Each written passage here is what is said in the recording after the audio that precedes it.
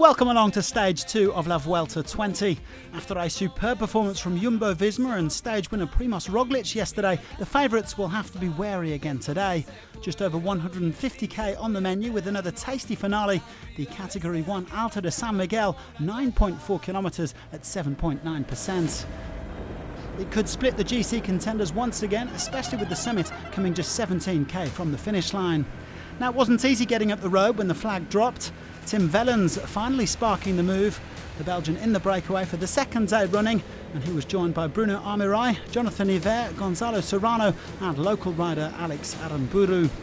The peloton letting them pull around 4 minutes clear, with Jumbo-Visma, who else, dictating the pace. So Roglic already in red, wearing the leader's jersey of a Grand Tour for the 28th time.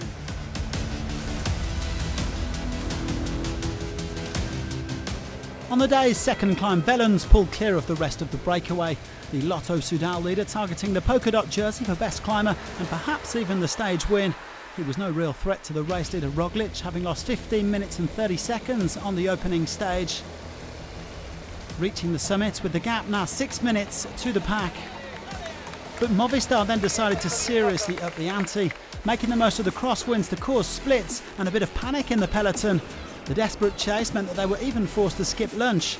In the end, though, none of the big favourites caught out. Two-time winner Chris Froome, though, set to lose more time, having already shipped 11 minutes yesterday.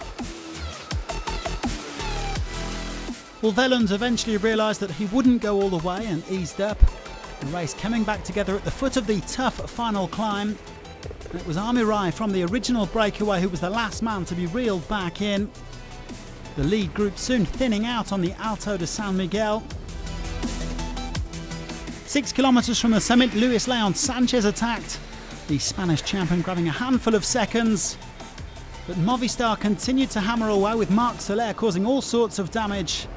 Sanchez was soon swept up, and just like yesterday, a select group of 9 riders led the way to the summit. Felix Großschartner and Andrea Baggioli losing contact as Carapaz picked up maximum points at the top. A much longer descent to the finish line than on stage 1, and after putting in a huge shift uphill, Soler shot off like an arrow downhill. The Spaniard, winner of Paris-Nice 2 years ago, targeting a first ever Grand Tour victory.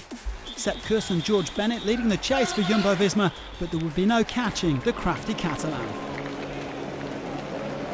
A big moment for this rider from Movistar. In their home area, he's given them something huge to shout about. Marc Soler wins stage 2 of the Vuelta a España. Remarkably, this is only a 4th professional victory for Soler since his breakout win at the Tour de l'Avenir 2015.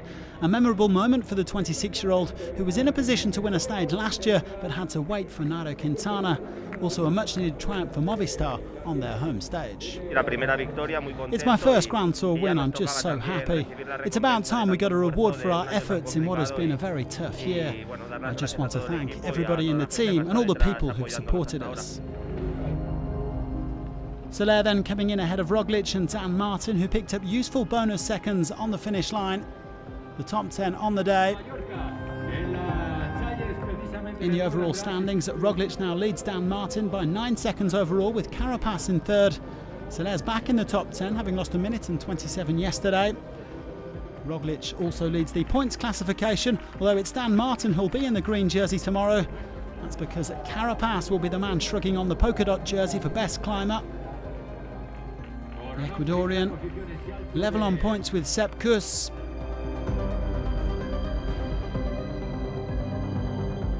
And finally, Enric Mas is the best young rider, with 1 minute and 29 seconds in hand on Baggioli of Deceuninck Quickstep.